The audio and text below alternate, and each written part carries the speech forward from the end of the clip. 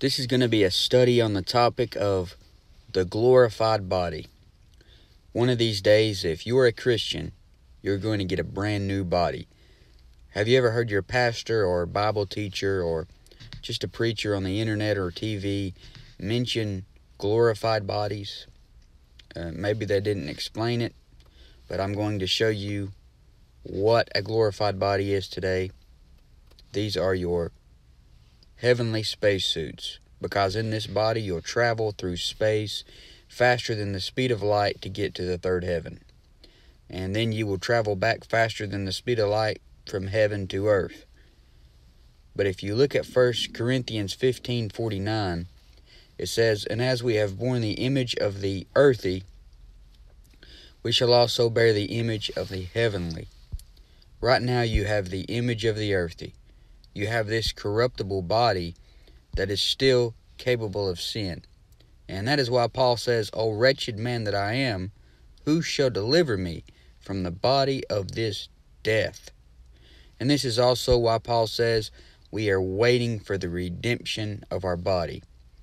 Our souls have been redeemed, but our flesh is another story. Your flesh will be changed to be as perfect as your inner man. This will happen at the rapture of the church. That's when you get your glorified body. You see, Jesus Christ is coming back, and we will meet him in the air.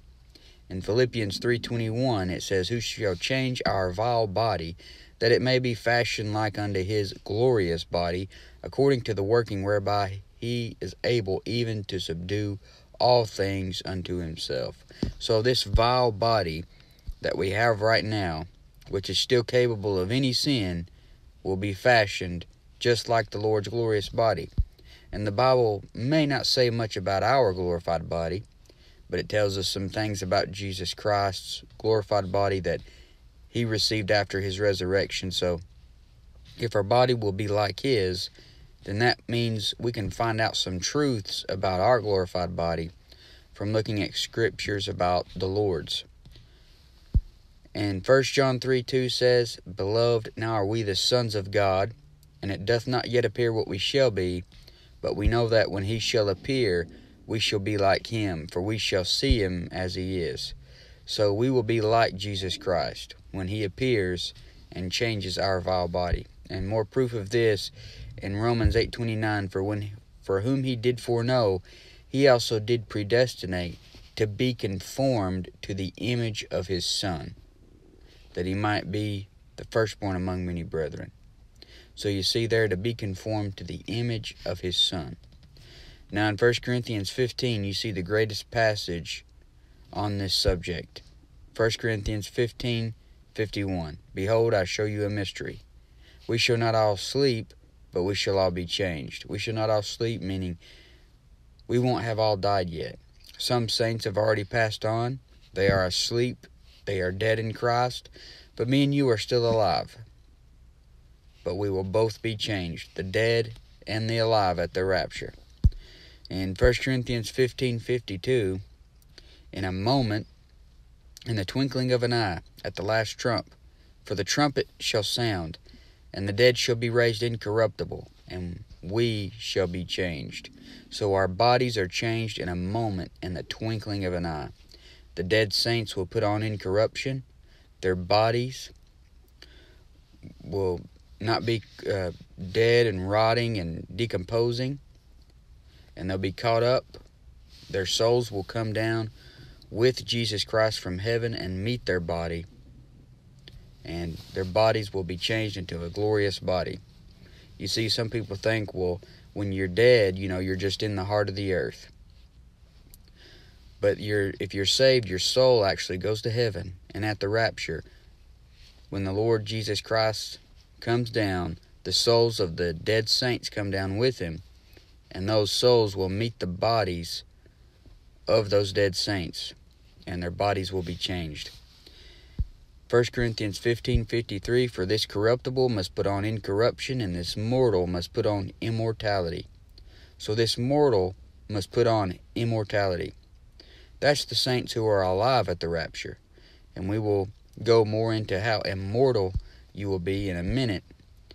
But verse 54 says, So when this corruptible shall have put on incorruption, and this mortal shall have put on immortality, then shall be brought to pass the saying that is written, Death is swallowed up in victory. O death, where is thy sting?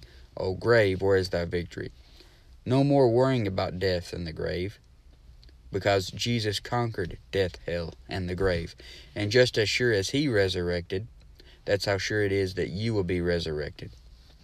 Now, let's look at the Lord's glorified body, because since our body is going to be like his, we can learn some things about ours by looking at his.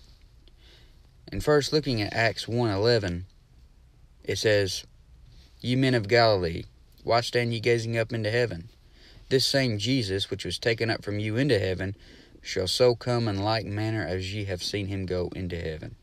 It seems that when the Lord went up, he went up rather slowly at first, because they seemed to watch him go up. But the Lord's body can transport back and forth from the earth to the third heaven at faster than the speed of light. Something NASA can't do with infinite amounts of money. There will be no need for an astronaut suit. You'll be able to breathe. You'll be able to withstand whatever cold or hot may come your way. And here's a good verse that reveals something about the Lord after his resurrection. And here you have Peter in Luke 24:12. It says, Then arose Peter and ran into the sepulchre, and stooping down he beheld the linen clothes laid by themselves, and departed, wondering in himself at that which was come to pass.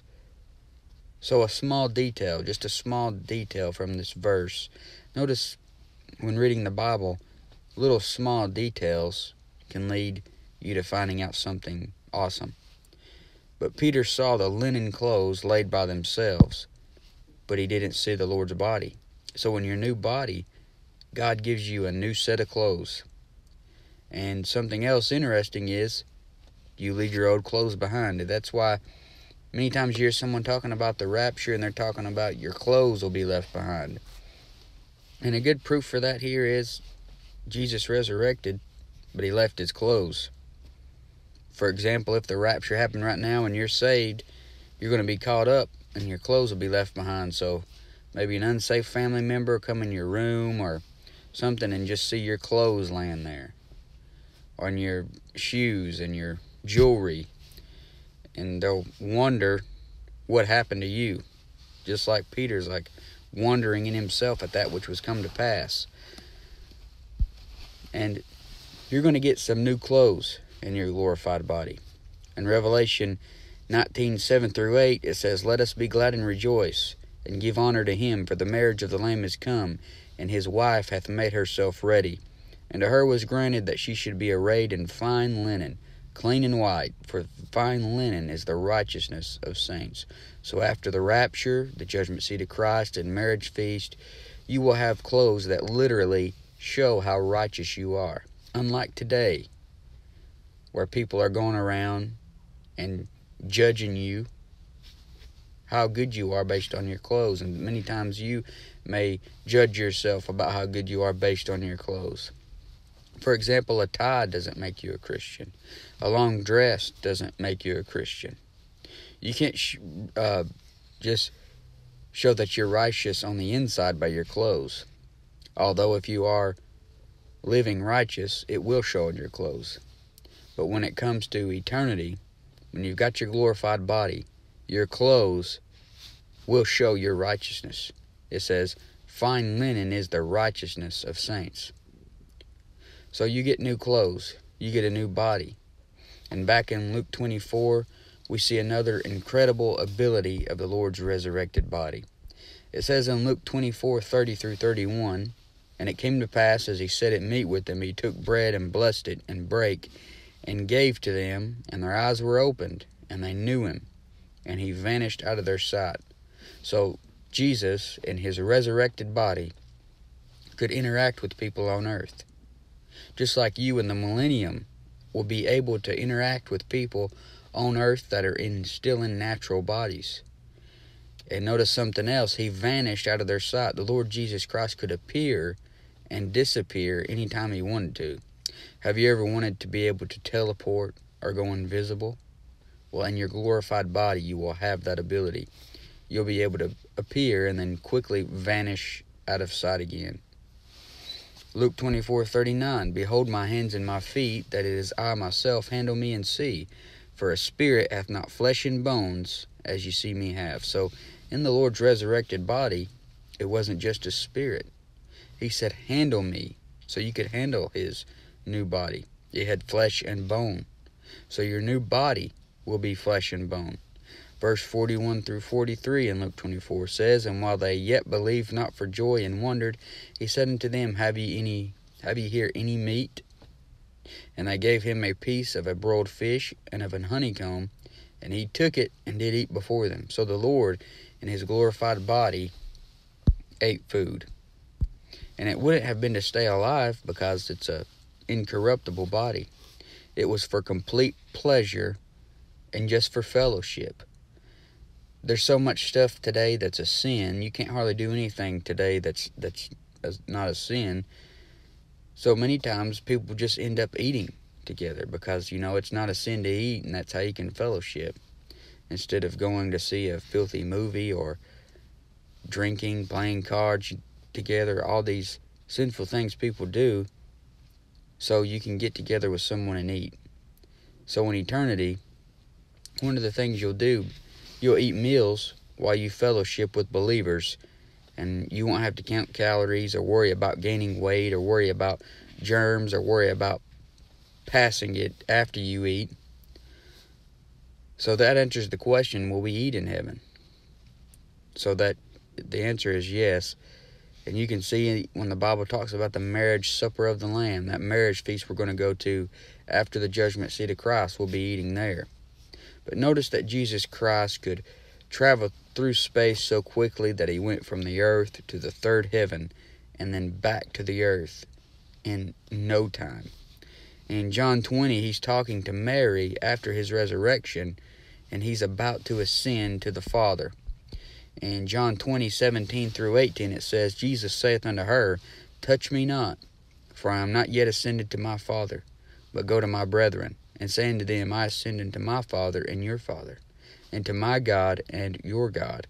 Mary Magdalene came and told the disciples that she had seen the Lord, and that he had spoken these things unto her. So he ascends to the Father, and then shortly after comes back down to the disciples. And then in that verse I read you earlier in Acts 1:11, they watch him go right back up. So he's able to travel from earth to the third heaven through space at the speed of light, quicker than that. But before he went back up, he talks to the disciples and walks right through closed doors. In John 20:26, it says, And after 8 days again, his disciples were within, and Thomas was with them. Then came Jesus, the doors being shut, and stood in the midst, and said, Peace be unto you. So you want to walk through solid objects just like he did here? Get a glorified body at the rapture, and you can. Don't spin an arm and a leg on becoming a transhumanist so that you can supposedly live forever. Just get saved, and then you can live forever with the Lord. But that is what our glorified bodies will be like the Lord's body. But now, we get those at the rapture, when we go up with him. And then after that, after the tribulation, we come back with him. And in Joel chapter 2, it has some of my favorite verses in all of the Bible. And I believe it gives a description of the saints, the Lord's army, coming back with him at the second coming. Another interpretation has the army as the devilish locusts that come up out of the bottomless pit in Revelation chapter 9. So if you take that interpretation, that's up to you and everything. But I just believe in Joel chapter 2, this is referring to us in our glorified bodies coming back at the second coming.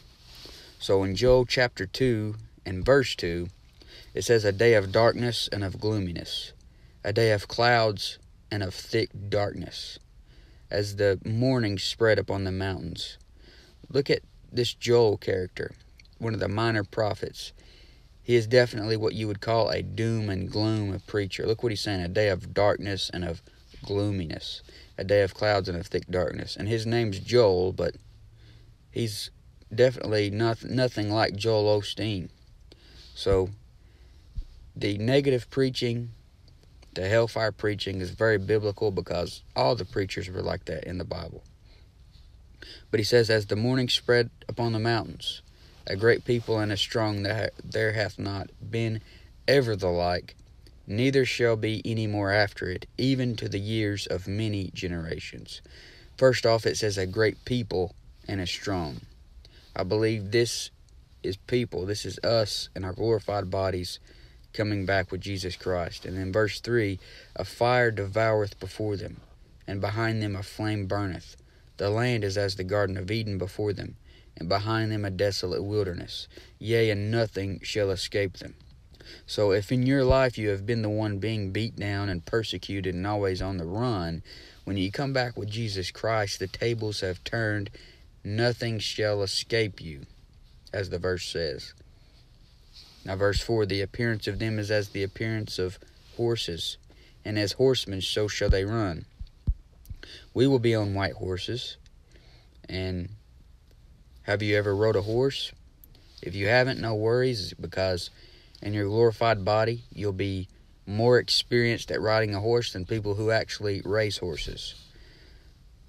You'll have the mind of like Christ. You'll know how to do things then that you never even experienced in this life. Now verse 5, like the noise of chariots on the tops of mountains shall they leap, like the noise of a flame of fire that devoureth the stubble, as a strong people set in battle array. Before their face the people shall be much pained. All faces shall gather blackness. They shall run like mighty men. They shall climb the wall like men of war. And they shall march every one on his ways, and they shall not break their ranks. So they run like mighty men, much faster than Superman and the Flash. When I was a little kid, I saw a cartoon where Superman raced the Flash. And I always wanted to be able to run fast, but in our glorified bodies, we'll be much faster than that, because these are just cheap off-brand counterfeits of our glorified bodies.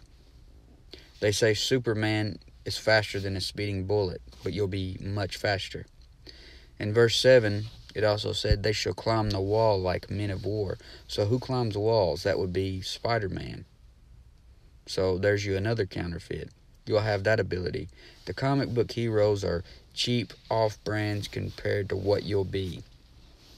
Then it says in verse 8, neither shall one thrust another. They shall walk every one in his path, and when they fall upon the sword, they shall not be wounded. So notice that neither shall one thrust another. No friendly fire. You'll have perfect aim. When you fall upon the sword, you won't be wounded. So like Superman, when they try to pierce him with a knife, it just bends backwards. You'll fall upon the sword. You'll probably break the sword. Verse 9, they shall run to and fro in the city. They shall run upon the wall. They shall climb up on the houses. They shall enter in at the windows like a thief. All through history, the devil's crowd has been a thief. They've broken in homes. They've creeped into houses. They've stole from the saints. But now the tables turn, and he who laughs last laughs best. Verse 10, the earth shall quake before them. The heavens shall tremble. The sun and the moon shall be dark, and the stars shall withdraw their shining. Notice how this matches what Jesus says in Matthew 24. So an earthquake before them. Maybe this earthquake is caused by them. You'll be able to punch the earth like the Hulk and make it crack open. All these abilities that you see in the comic books and in the movies, you'll have those abilities in your glorified body. In Joel 2:11, the Lord shall utter his voice before his army, for his camp is very great, for he is strong that executeth his word. For the day of the Lord is great and very terrible, and who can abide it? So the day of the Lord is the second coming of Christ, and that's when you come back with him, and he will utter his voice before his army, and you'll be on the winning side. So, have you been on the losing side all your life? You don't have to be anymore. You can be on the winning side. You'll be a winner at that day. As it says in Revelation 19:14, and the armies which were in heaven followed him upon white horses, clothed in fine linen, white and clean. See, that's me and you. As Jude said, behold, the Lord cometh with 10,000s of his saints. So will you be coming back with the Lord at the second coming? Will you go up in a rapture before the tribulation and get a glorified body? To be able to do that, you need to make sure that you're saved. And the Bible makes it very clear on how to be saved. Paul gave us the gospel in 1 Corinthians 15 when he told you that Jesus Christ died on the cross for your sins according to the Scriptures, and that he was buried, and that he rose again the third day according to the Scriptures. So Jesus Christ died on the cross.